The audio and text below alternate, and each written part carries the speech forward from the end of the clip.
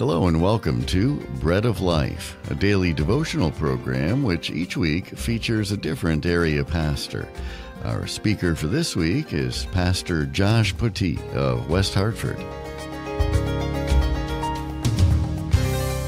Welcome back. We've been talking about what it looks like not just to be a disciple, but also to be a disciple maker. And we've been operating under this definition from Matthew 4:19, where a disciple is someone who is following Jesus, changed by Jesus, and committed to the mission of Jesus. But here's the trouble.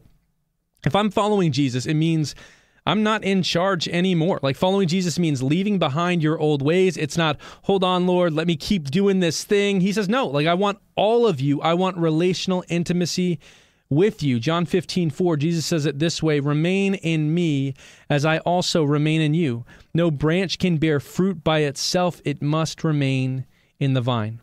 And that concept, it really kind of points to following leading into intimacy, relational intimacy that we can easily miss. Too often, we have become a people who know about Jesus, but we don't actually know Jesus. Do you see the difference? I know about Arnold Schwarzenegger. I can tell you about his time when he lifted some weight. I can quote some of his movies. I know a little bit about his time as the governor. I can even make the sound. I can do that, but I don't know him.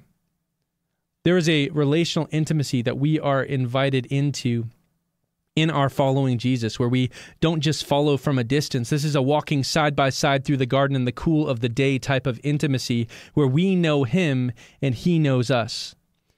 But too often we build these barriers to our knowing Jesus, and in turn our ability to follow Jesus. When Moses spoke directly to God, Israel begged Moses to be the middleman. They didn't want to go to God themselves. They were afraid to have that kind of intimacy with their Creator. And in the same way, it's easier for us to hear someone talk about God than for us to go into His Word and hear it from Him. If you have placed your faith in Jesus, you are adopted into the family and you have been given access to your Creator, that we can remain in Him and He will remain in us. We have access, but we don't always access. Let me highlight that with a little image for you. I want you to imagine that you go to your friend's house. You haven't seen your friend in about a month.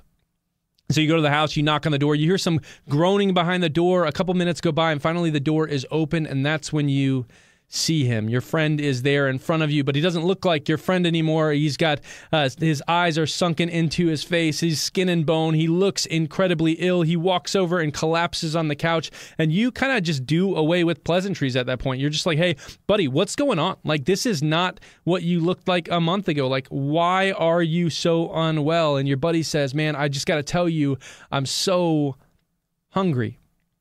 I haven't eaten in a month. And so you, being the friend that you are, you rush over to the fridge, you fling open the fridge door, and you look inside, and that's when you see it. All the meats and the cheeses and the drinks and everything you could ever want to fill up a fully stocked fridge. And so you're aghast, you turn to your friend and you say, hey, buddy, what's the deal? Like, why haven't you eaten in a month? Your fridge is full. And your friend responds, yeah, it's full, but there hasn't been anyone here to feed me.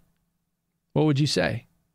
You'd say, hey, hold on, the fridge is full. You have to feed yourself. You've got access to building a deep, intimate relationship with God. You've got access to the Word and a chance to sit down and hear it from His mouth, what He has to say about who He is. And that can be intimidating. Most of us, we see this idea of diving into the Word as a really big roadblock because we don't know how to engage in it and we don't know what to do. And I would just challenge you, read it like you would a love letter.